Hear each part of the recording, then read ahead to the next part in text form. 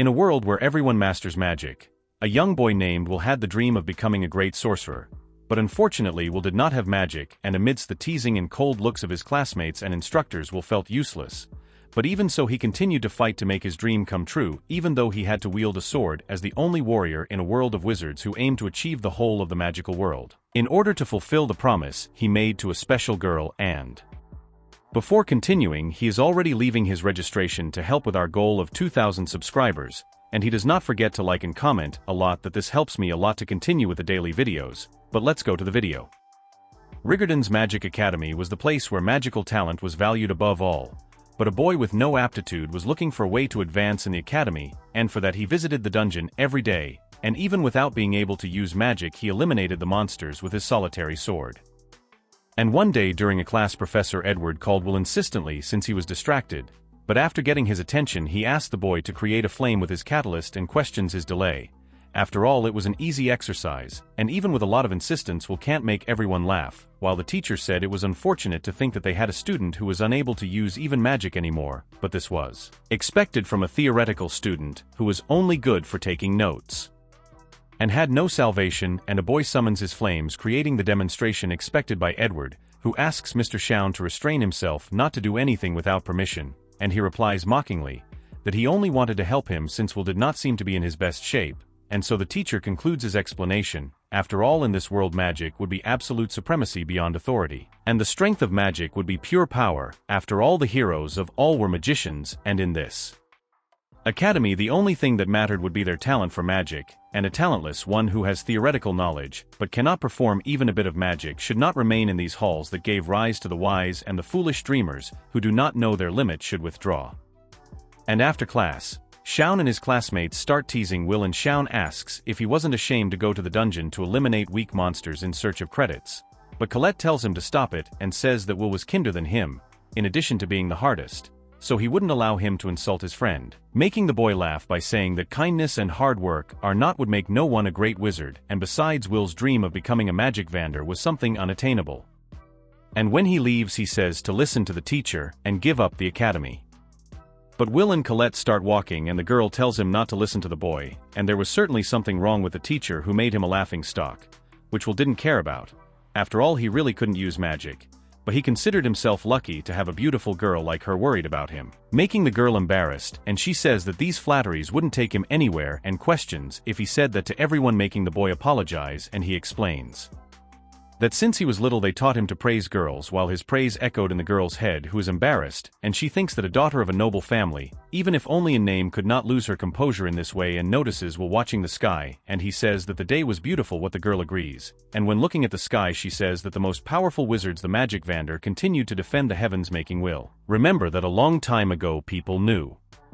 nothing about the heavens and lived trapped in the darkness of a world terrorized by the celestial invaders. But 5 wizards changed the history of the world, and together they repelled the invaders by casting a seal in the sky that brought peace to the world and became known as the Magic Vanders, which in the future became a title transmitted only to the strongest and something desired by everyone. And Colette asks if he thought that the wand of the Ice Maiden Albizvina was also taking care of everyone, which Will confirms and says that for sure she would be sitting near a window looking at them, and remembers her past with her friend Elfaria, where they talked about the sun and the moon, and the girl said about the beauty of the red color that could be seen during the sunset in another place, and if one day they get as close to the sky at the top of the tower becoming Magic Vander, maybe they will be able to see the sunset, and in this way they promised to do it together. But unfortunately, it was nothing more than an innocent childhood promise, but Elfaria's potential was real, and with her talent, she became the youngest to win the title of Magic Vander, and left for the top of the tower, while Will, who had no talent, became mediocre, but was unable to give up the promise they made, and to fulfill his dream of staying by Elfaria's side he kept fighting. And later his teacher Werkner scolded him for going to the dungeon without permission, and to make matters worse he went to the 7th floor alone. But anyway, he would give him 2 credits for the creatures he defeated, leaving the boy to fight, while the teacher asked if he still hasn't given up on becoming a magic vander, and Will questions if this would be wrong, and Werkner says that before climbing the tower it was necessary to advance to the higher institute, and for that he needed a lot of credits in writing, spells and praxis, and as he could not use magic, he would never earn sorcery credits, and Wal replies that this would be the reason he was focused on praxis, collecting credits in the dungeon. But the professor reminds him that he has said it several times, but advancing only with praxis was effectively impossible, especially for someone who does not know how to use magic, but still the boy he wanted to try. So the teacher scolds him again, because there was no point in thinking about being a magic vander if his graduation was at risk, because he didn't get any credit in the recent exams, which meant that he needed to earn 4 credits by the weekend. Leaving the boy desperate for missing only 2 days and starts frantically looking in his notes for the monsters that gave 4 credits, and the teacher says that he was just talking to himself, and there were some reports of a Baskerville that was worth 4 credits on the 6th floor, and apparently a certain theoretical student still hasn't defeated any, leaving Will so excited that he runs to hug the professor, while in the background, Shaun listened to the conversation of the two and decides to go after the monster, so that he could get rid of that one without talent. And that night Will and Kiki went to the dungeon, and the boy was confident because he had fought a Baskerville before, although Kiki has bad memories. But ahead Shaun and his classmates were preparing to take care of the monster before the failed, so that he is expelled for lack of credits, although one of them questioned if this was really safe, making Will uncomfortable. But the other boy changes his focus. After all, Shaun was from the elite, and when he walks again he thinks that in this world a guy who didn't know how to use magic shouldn't talk about Vander magic, and even his presence annoyed him.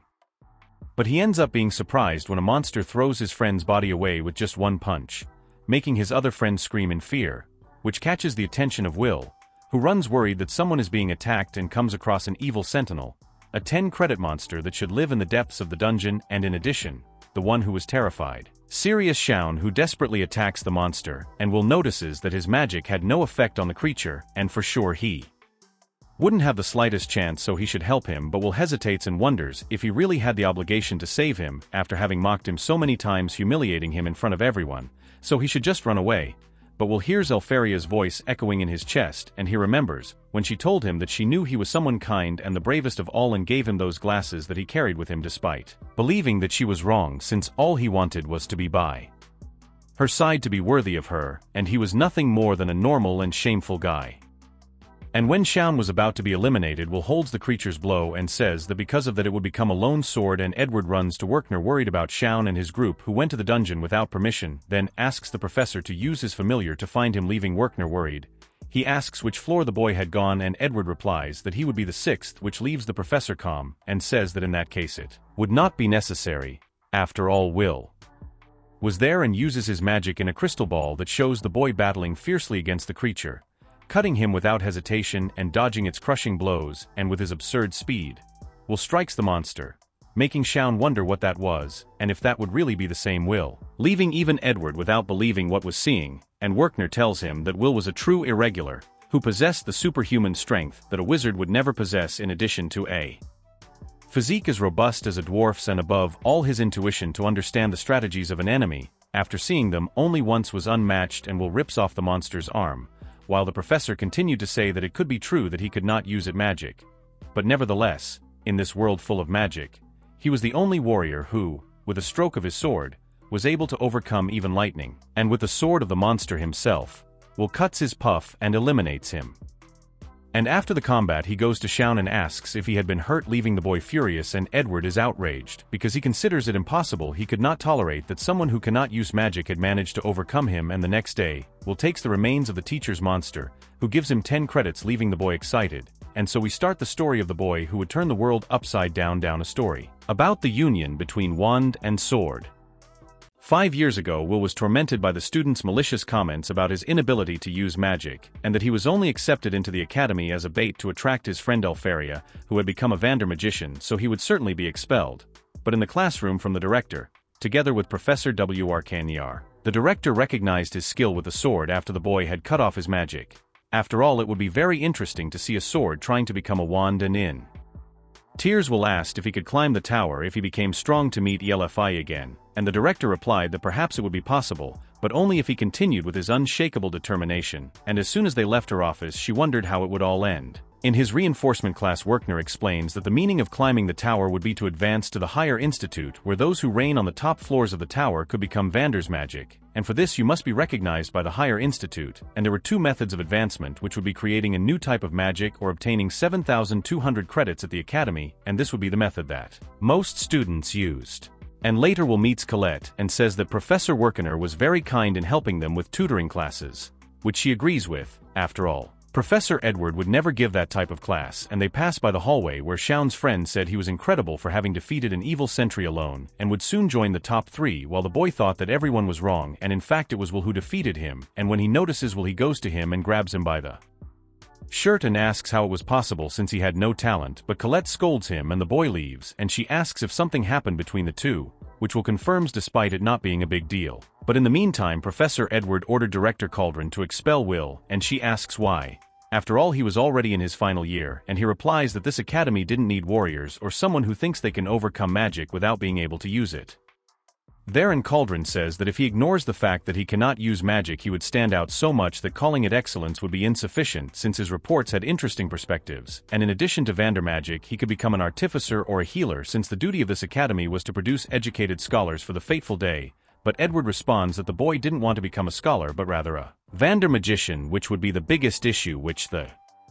director also thought was a problem, and so she let him test him however he wanted, and as he already discovered his secret he should do it personally, and if Will fails to pass his test she would entrust the issue of promotion or expulsion to him, which makes Edward excited while the director thought he could test him as much as possible. Determine the truth for himself. After all, he, as the Dark Viper Wizard, was the one who understood the most about Vander's magic. And in the hallway, Colette helped Will open his locker and noticed his sword that he did not have permission to carry on campus, and the two went to the library where Will wrote about the Garzaranso War that the dwarves participated in, and Colette praised his writing and gave advice. He doesn't try so hard but Will responds that if he lost even 1 credit he wouldn't be able to advance to the higher institute, and furthermore he could understand how the dwarves felt, and even in the face of the most powerful magic they didn't give up and that determination could overcome even magic, and for that reason he had to do his best, but Colette notices that he has white hair and insists that he let her take it off. But the two are interrupted by Professor Edward who orders Mr. Surfert to accompany him to the Salon of Spells. And when they arrive at the room, the teacher says that he should be grateful for receiving an extra class to check his worth, and as a task he should land a single blow on him, and refusing was out of the question, and if he succeeds he would receive 5 credits in spell work, but if he failed, he would be expelled from the academy. Leaving Will distressed while the teacher said that those who have no talent should not even be allowed to look at Vander's magic, and now he had reasons to fight and began his attack, leaving Will distressed. But meanwhile Werkner met with the director who had called him, and she invokes her magic and shows Edward battling Will, leaving Werkner distressed, and she informs him that the teacher was carrying out a test and he was forbidden to stop him, and just like her recognized when he wanted to defend Will, she had to recognize Edward's concern, who was checking whether Will was worthy of trying to become a Vandermagician, and Werkner questions why it had to be Professor Edward and recognizes that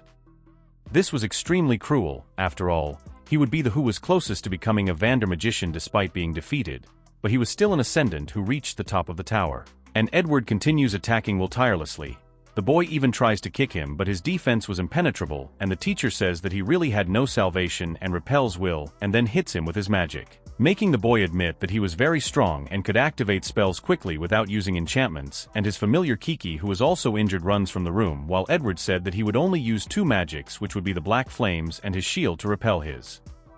savagery, and quotes Doctrine 27, which would be he who does not master 1,000 spells must strive to master a single one that would become like 1,000 arrows at his side, leaving Will impressed by him, overlapping the magic to hit him with a barrage of them, and starts running to dodge the spells, but this ends up being ineffective as the professor hits him without any mercy, making Will think that he would never defeat him, but perhaps he would have a chance if he had his sword. And meanwhile Colette was worried about the type of class the teacher was giving Will, but she notices Kiki extremely hurt, and is worried about the boy's family member who seemed to be wanting something from his locker, so the girl opens it. While Edward said that he didn't need to talk, but Vander's magic were the pinnacle of all magicians, and if he couldn't overcome someone like him he would never have a chance to reach the top, and started to trample Will while reminding him of the Battle of Garzaranso, where only one magician finished with the 10,000 foolish dwarves who rebelled, and with the swing of the wand 10,000 warrior dwarves were decimated, and that was the way the world worked, since a sword would never surpass a wand, so he should abandon his foolish dream, but Will resists and replies that even so, he would become a Vandermagician, and the professor kicks him and asks him what his reasons were, and what noble reason he said lived in his heart, and Will holds the glasses he got from ELFIE, and replies that he wanted to be with the person he loved, leaving the professor surprised, while Will said that he wanted to fulfill the promise he made to ELFIE, which Edward considers to be absurd, something impure. immoral and dirty, and questions whether he thought that this foolish, pathetic and worldly love would lead him to reach the pinnacle of magic, and Will responds that his reasons might seem ridiculous to him, and even though his path might be difficult he would see the sunset, with ELFI leaving the professor furious. But Colette finally arrives and throws the sword to Will, who thanks her and prepares for combat, and the professor says that it wasn't a wand and would defeat him, but Will cuts his magic, leaving Edward surprised when he wonders if that would be a Moria blade, but he didn't care and increases the level of his magic, making the boy admit that he was scared and would probably be burned again in a terrifying volley of 1,000 flames, and his arms and legs were shaking. After all, this was the barrier between him and the magic Vanders, and even though he wants to run away he decides to face him. After all, this was the only way to cross the barrier, and goes after the professor, who attacks him tirelessly, while Will remembers the details behind the Battle of Garzaranso, where a brave dwarf general called Gareth fought bravely even after the loss of all his brothers, and despite everything he struck a single blow against the wizard, and in honor of his bravery, the wizards recognized the status of the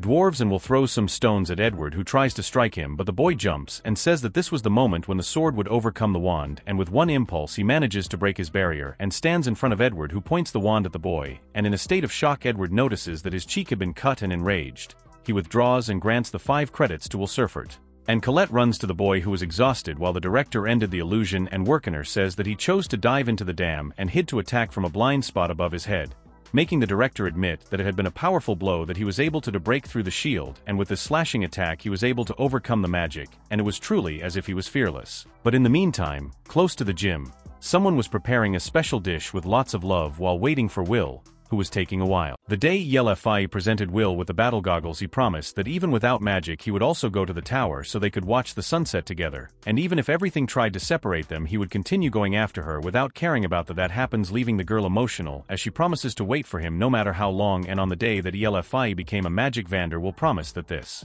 would be the last time he would act in a pathetic way. And in the present, Will, a boy considered talentless and a book apprentice, did his job delivering newspapers through the streets of the city, and when he dropped one of them he noticed an article where they announced that Elfaria had created a new magic, and in this way she became the only Mega to have created 12 unique spells, leaving Will determined to do his best just like ELFI. But in addition to this news he also had a request from the Institute, and the client would be Elfaria herself. And after reading the news, Will runs to the dorm where he asks his colleague Rosti to make a magical item for him, who questions why he is so agitated, so Will tells him that ELFI sent a request to the gym, and how today was his day off he would prioritize the request, which would be to collect ice cores from the Frozen Walker, so she would probably need a lot of magical catalysts, and as the target would be on the 4th floor he would need the magical items from Rosti, who starts laughing with his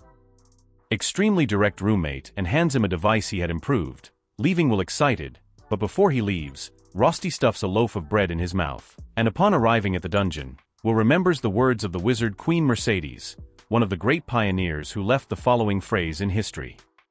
"Everything is born from the dungeon." Children of magic take their knowledge and wisdom and follow their paths, transforming the unknown into the known, and conquer it, since everything was connected. And when Will arrives on the 4th floor he notices that the place was very busy, which he was waiting for an order from ELFI, and even Shaun was helping. But the boy was still dissatisfied. After all, that day Will's blows were more powerful, and Will decides to go deeper into the dungeon, since that way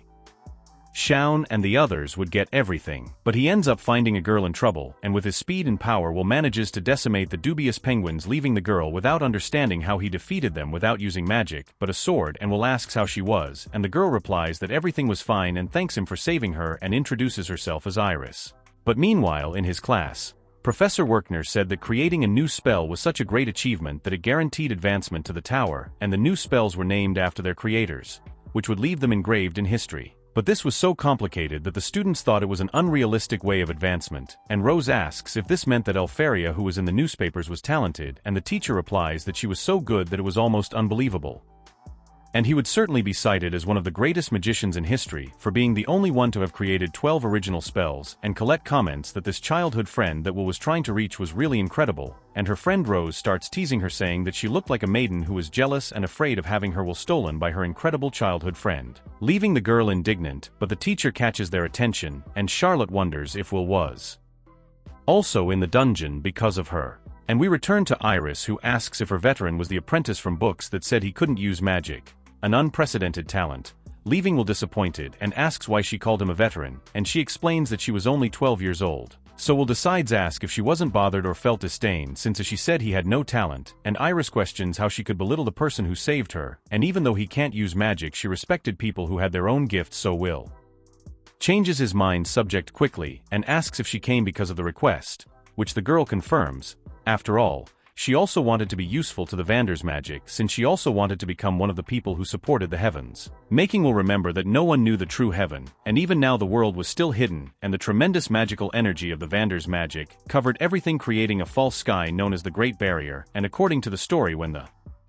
barrier fell the world would once again be enveloped in darkness and calamity would reign, and for this reason, the students made an effort to fulfill the Vander's magician's requests, and not only because they admired them but also because they believed that this would help protect the sky. And Iris comments that she would never forget the day she met Elfaria, catching the boy's attention while she said she was alone in the dungeon surrounded by a bunch of monsters, but when she thought it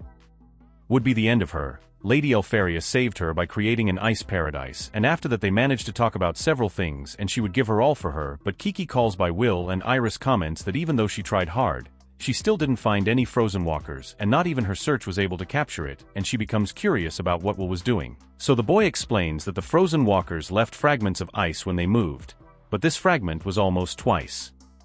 the size of those normally found, so there would certainly be something powerful ahead in a place where the seeker couldn't identify it. And the girl asks how he knew that even without being able to use magic, and Will responds that magic was something incredible, but he didn't think it was absolute, especially inside the dungeon. And he believed that with intelligence, wisdom and experience he could compensate for it, and begins to prepare for combat against the huge monster that attacks them from above. But Will takes the girl in his arms while thinking that he should transform the unknown into the known, and Iris is surprised by the monster that would be a frozen Rex, the highest form of the Wanderer.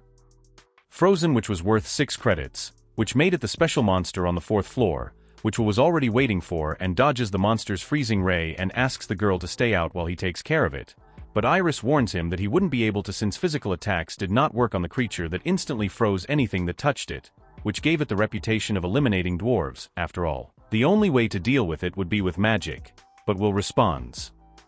that everything was fine and has already faced monsters like this often. He then goes into combat with his new equipment, and with his dexterity he manages to dodge all of the creature's blows and takes advantage of his blind spot to launch and plant his equipment in the monster's body, and once again runs around him, tying him with a special cable while thinking that this creature was weak against flames and explosive attacks. And when the creature prepares a mega attack, Will, which shows no fear, activates its device, creating a flame that runs through the entire cable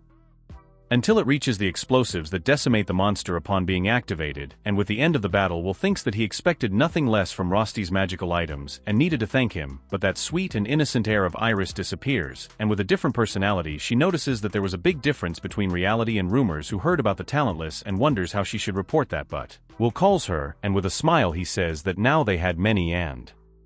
they could leave, and the girl smiles again. And later in the tower, Iris removes his disguise and thinks that he may not be able to use magic, but the way he compensated was very creative. In addition to having a keen sense of battle due to his experience, after all he was not a wizard but a talented warrior, and enters the magic Vander's room. Carriot, Eleanor, Zio and Elfaria, who were in a meeting of appearances, and they comment that if the barrier were broken the world would be lost, as they would be overwhelmed with the numbers and forces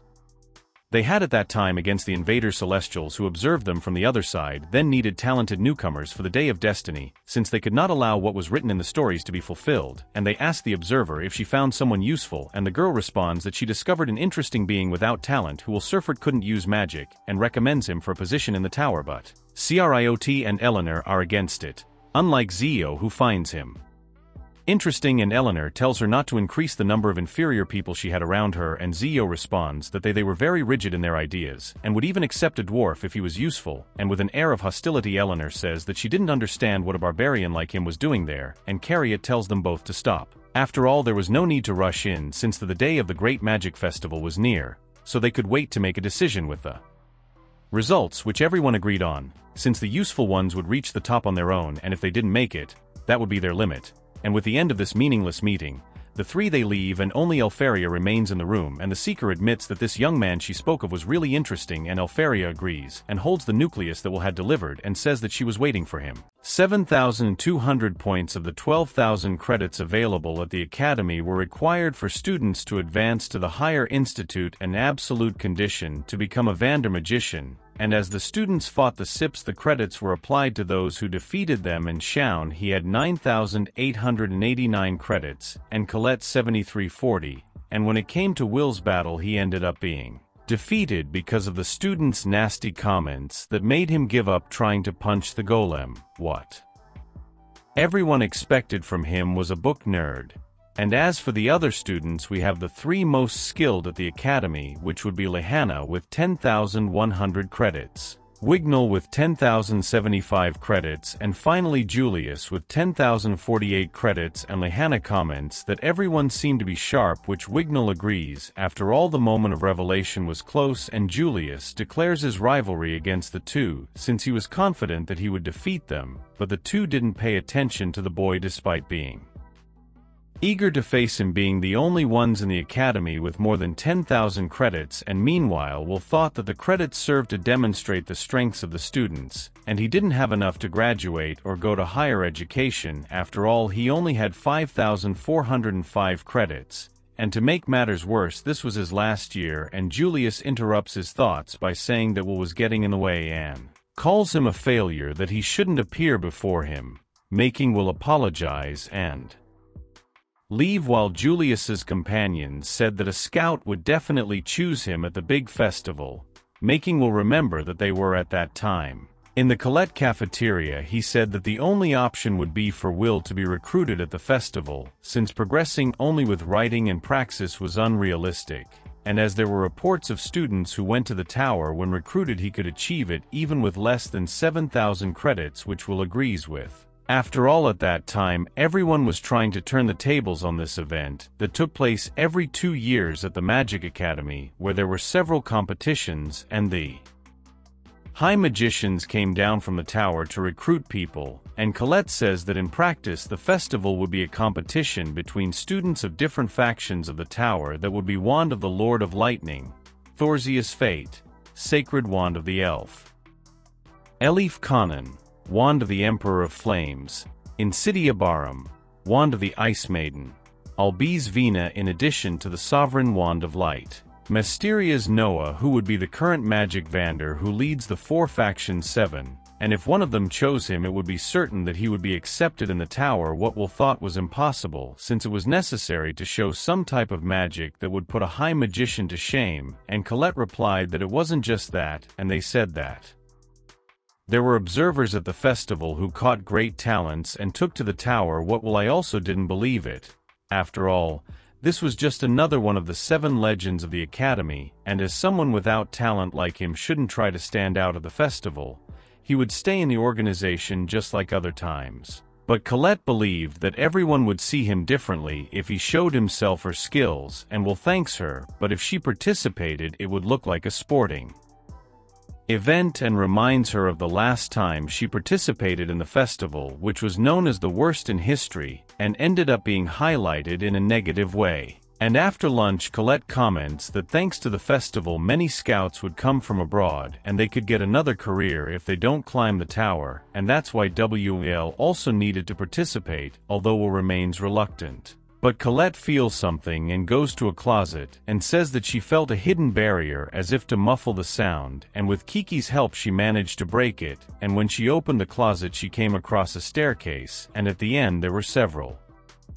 students making clandestine bets on the winner of the Magic Festival, the Little Tiger of Magic. But anyway, Will is surprised to see Xiaon, who questions what they were doing there, leaving Colette angry, and tells him to stop being rude to Will in a very friendly way, and they just got there by chance. And Will asks why he was in that place, since it didn't seem like that he was betting, and his Xiaon colleagues started saying that they didn't care about the size of the bets and he shouldn't have been.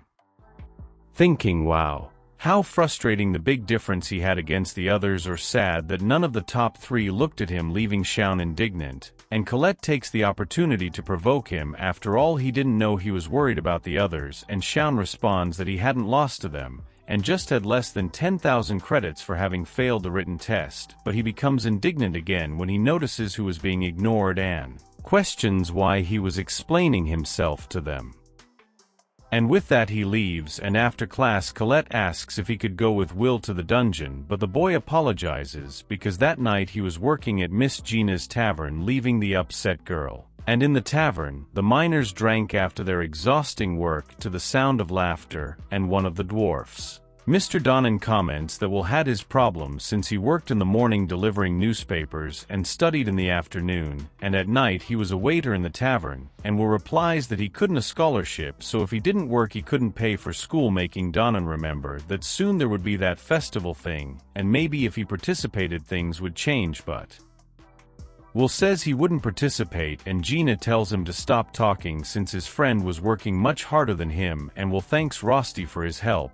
who admits that working without using magic was something new, but above all that he was helping his roommate, and Gina asks Will to get another roommate to help, making the dwarves laugh. After all, he worked for two and they were sure that Will could do it. After all, he was like a brother to everyone, and after things calmed down,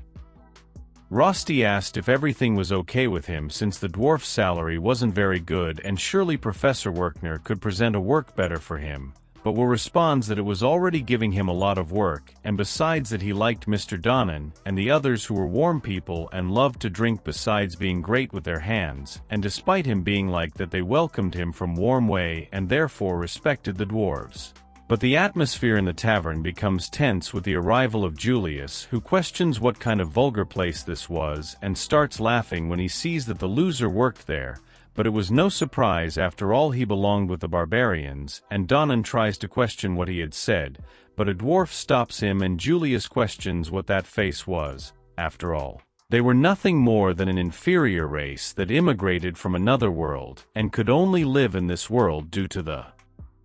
kindness of everyone, so they should put themselves in their rightful place. Making Will remember that a long time ago when the world of the dwarves was destroyed by celestial invaders they fled to this world, and unlike the elves the dwarves were treated with disdain, and if a dwarf laid hands on a wizard they would be in danger since in this world magic was absolute, and discrimination against the dwarves showed a little of this city, and Julius and his colleagues start to make fun of the dwarves' beans. After all, even in the countryside they had something more decent besides finding the place so stinking of sweat that even the beasts were better than these filthy brutes, that they should leave the country, and furious Will goes to them, and says that he wanted them to take back the insults they made to everyone since they were mistaken. After all, the dwarves' beans grew in infertile soil, which demonstrated their knowledge, and the dwarves' sweat was proof of their effort under severe conditions, which were things that could not be taken lightly, and Julius questions if they developed a bond since neither of them used magic, and questions what was the problem with saying that what stinks,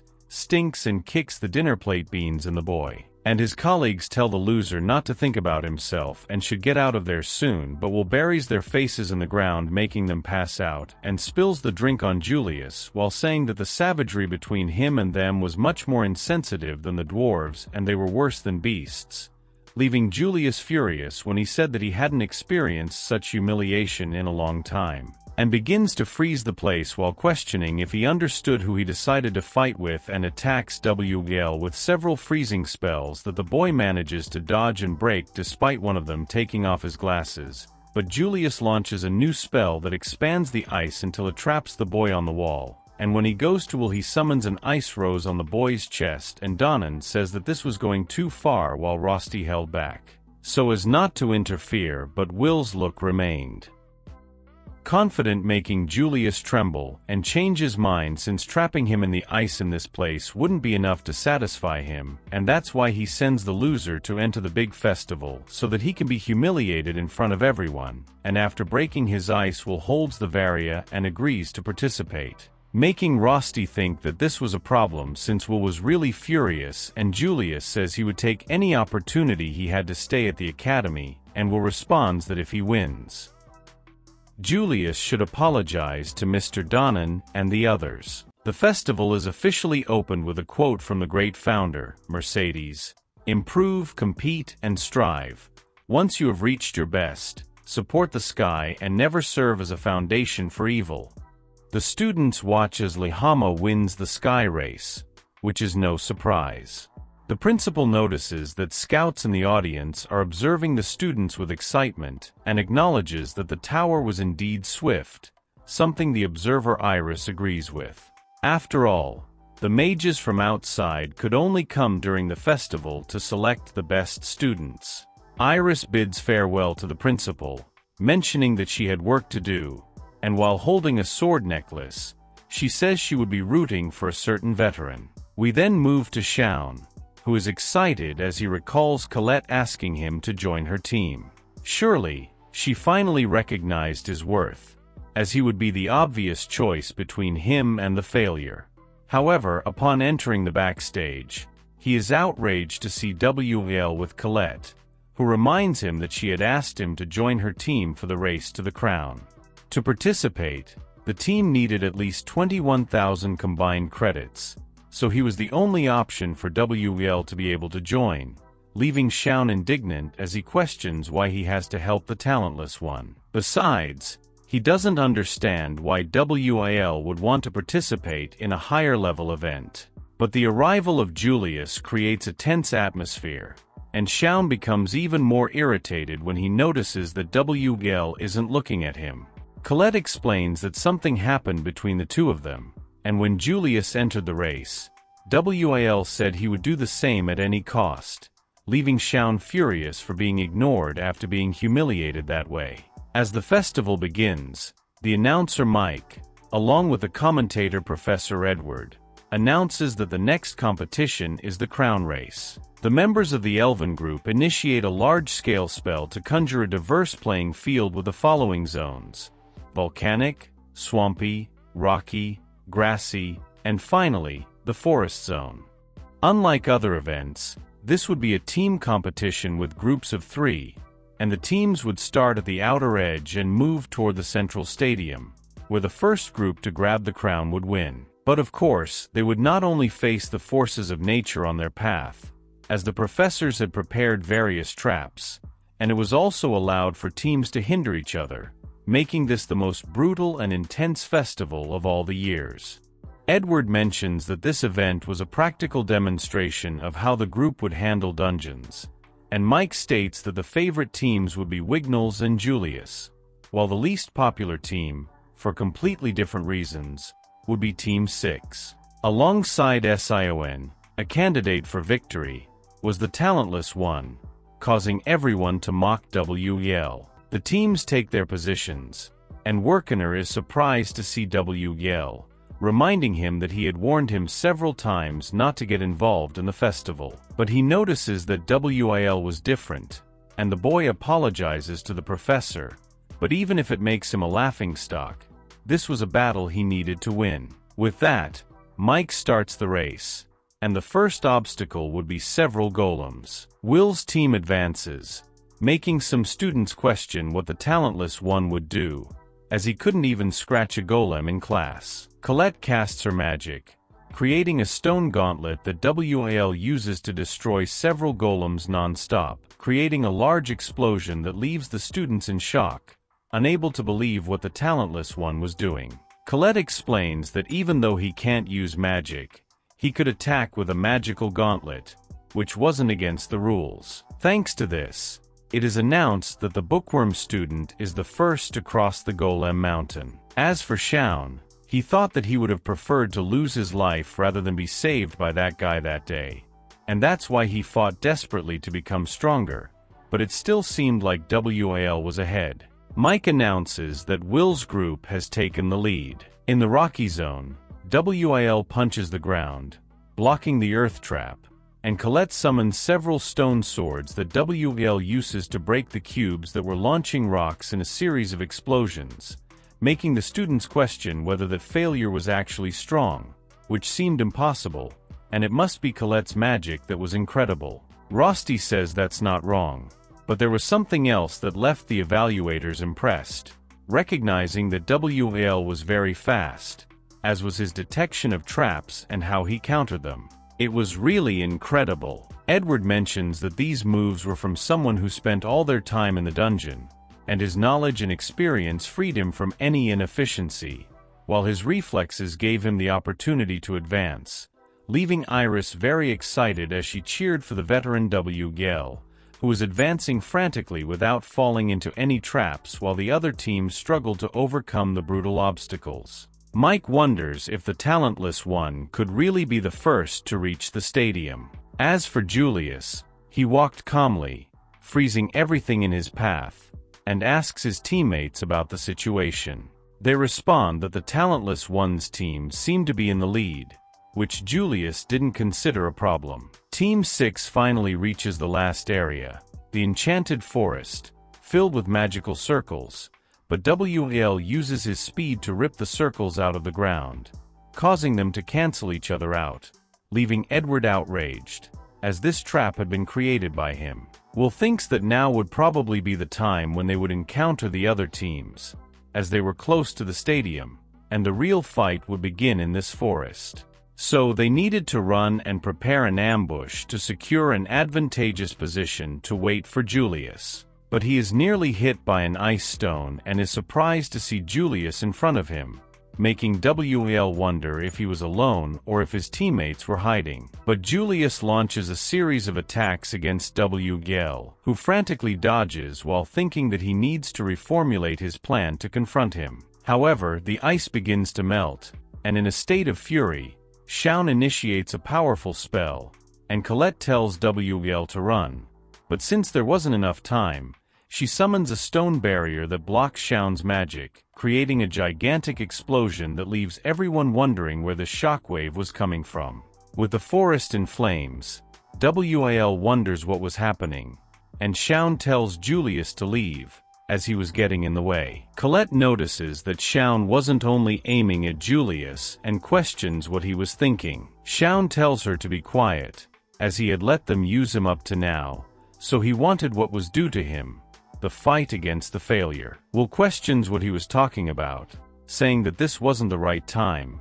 but Shaun continues to attack him, saying that he was an offense to his ears and eyes, and he didn't need a reason to crush him. Colette orders him to stop, but Julius raises an ice barrier, preventing her from interfering, and begins attacking the girl, who wonders how he escaped from that. Will tries to block Shaun's attacks, who manages to knock the sword out of his hands. Will pleads with Shaun to stop, warning that it wasn't the right time for them to fight, but consumed by hatred, Shaun orders the failure to pick up the sword, leaving WL no choice but to wield his sword against Shaun. Shaun thought that WL had always been so pathetic that it was painful to watch, so he considered making it less painful by proposing that WL become his subordinate. However, WL ignored him and asked him to step aside. Despite everything, WL never saw them as truly bad, and it was on that day that Shaun began to despise him. In the forest, Shaun struck WL with various spells, but the boy insisted that they were on the same team and shouldn't be fighting. More than that, he needed to keep the promise he made to Mr. Donnan and the others, so he couldn't do it now, which made Shaun furious. Make sure to subscribe to our channel. We're aiming for 2,000 subscribers, so don't miss the new episodes. Just like, comment, and share a lot. It really motivates me to keep bringing anime firsthand. But enough stalling, let's get into the anime. In the arena, no one could believe that Team 6 was fighting among themselves. With a malicious smile, Edward said that, regardless of the reason, this fight between team members was unacceptable, and that he suspected the tower's watchers would look upon it unfavorably. Various comments started swirling about Shaun, who advanced with extraordinary brilliance, but in the end, he was just a schoolboy, despite finishing in 4th place with his academic credits. Rosti wondered what would happen, and Iris asked if she could sit beside him, saying it had been a long time. After sitting, she started cheering for WL, making Rosti admit that he never thought she'd cheer for anyone in particular, as he assumed she followed others' opinions. Iris replied that she initially learned about WL through a certain person and wasn't interested at first, but now she was completely obsessed with him. Rosti noticed that WL was becoming quite popular, and Iris asked if he wasn't also obsessed, which Rosti agreed with, as he loved him more than anything. Besides that, there was also Miss Colette. She was dodging Julius's attacks while thinking that she needed to stop the two of them. Julius began provoking her, saying that if she kept running away, no one would consider her worthy of the title Princess of the Earth, which made Colette furious, as she didn't want to be called that. When she defended herself, Julius triggered a trap with his magic, causing an explosion. Meanwhile, in the arena, people wondered why there were so many Juliuses in different locations. One of the Juliuses told Wignall that he had said he would use his secret weapon to crush everyone, but but Wignall wasn't intimidated and responded that he first wanted to return the flower gift and summoned his wind magic, creating an ice flower. With a gust of wind, he destroyed Julius, leaving his teammates curious about why he had come to them. Wignall admitted that Julius did a great job and he hadn't expected him to have that trick up his sleeve. He acknowledged that the crystal Julius had dropped was Vander's magic, driving the announcer crazy for his investment had ended Julius. An elf asked what Philvis, the field assistant of the Elven group, thought of her fellow elf, and she replied that he was neither exceptional nor below expectations. Although it seemed harsh, Lafia wondered how they should report this to Miss Eleanor, while the students in the audience pondered who would emerge victorious, Julius or Wignall. They speculated that Team 6 might have had a chance if Shaun hadn't done that, and questioned what had gotten into him and why he was so angry. One of his friends responded that he understood how Shaun felt, but trying to get him expelled because he didn't get what he wanted had gone too far. In the burning forest, Wil wondered why Shaun was so focused on him and remembered everyone mocking him. He admitted that he knew he was a failure and wasn't going to ask Shaun to accept him because that was a selfish desire, so he should just leave him alone. When he asked Shaun to step aside, Wil was simply thinking that he didn't have time and couldn't afford to lose sight of his goal to reach Elfine. But on that day, Shaun attacked him, just as he was doing now. Shaun summoned a fire falcon, impressing Wil with his ability to summon a guardian that began attacking him. Will cut off the falcon's wing, but it quickly regenerated, making him realize that the only way to stop it was to destroy its core. However, he was attacked by Shaun and the falcon simultaneously. As he tried to fend off the attack, he thought the guardians were mainly used for defense and to buy time for an enchantment, but this one was attacking from all directions, leaving everyone in the arena in shock. Edward admitted that Shaun's proficiency was extraordinary and had already surpassed the student level. The evaluators were impressed that he had used a high-level fire spell, especially by summoning a guardian. According to the observers' reports, Shaun had potential but lagged behind the top 3. Raj realized that there must have been some impulse that made him stand out and admitted that the magic festival was indeed useful, and they should inform Lord Cariot that the crop was unexpectedly good. But back to the duel, where Shaun questioned if that was all Wil had, as when he defeated that evil sentinel, he was better. Will questioned why they were doing this, and Shaun asked if he was serious. After being so ridiculed and suffering so many humiliations, Wil was saying he had no resentment towards him, which made Wil admit that he didn't like him and was furious, having lost count of how many times he imagined revenge. But now, he needed to defeat Julius, making Shaun furious, saying that just the sight of him irritated him so much that he couldn't stand it. He was angry at seeing Wil refuse to give up, even though he was just a talentless nobody, and questioned why he always looked everywhere but at him. Shaun told him not to ignore him and to look at him because he didn't care about his situation, but if he said something like that again, he would crush him. Will realized how Shaun really saw him and admitted that, deep down, that was what he wanted. If Shaun was saying he would acknowledge him, then he would have to face his challenge with everything he had. This excited Shaun, as Wil was finally looking at him. With that, he began to cast a powerful spell, while Wil noticed that the Guardian would protect him from any careless attempt. So, he needed to observe the moment of the magical attack and try to counter it. Then, Shaun cast his large-scale destruction magic and attacked with the falcon in a simultaneous strike. Will advanced without worry, as he had already predicted the trajectory. He appeared before the fire, making Shaun realize that Wil had given up defending against his magic. With one strike, Wil destroyed the Guardian's core and advanced toward Shaun, who prepared a new spell. Just as they were about to collide, Colette interrupted them with a stone barrier and told them to stop. This made Wil curious about Julius, and Colette replied that when she hit him, he suddenly disappeared. Shaun felt embarrassed seeing the girls in decent clothes, which made Colette outraged, as it was their fight's fault. She told Wil to go ahead since she had unfinished business with Julius, and when Shaun tried to complain, she scolded him, saying that this was Will's chance to succeed. Will placed his cloak over Colette, making the girl embarrassed as he thanked her, also promising that next time he and Shaun would fight for real. Meanwhile, the arrival of the first group in the arena was announced, the group of Julius, with no one to stop them. But Wil surprised everyone with his meteor-like arrival in the arena, angrily declaring that he had come to challenge Julius, which excited Julius. And so, we conclude another episode. Thank you to everyone who stayed until the end, and don't forget to help us out with your likes, subscriptions, and shares. Thank you, and see you next time.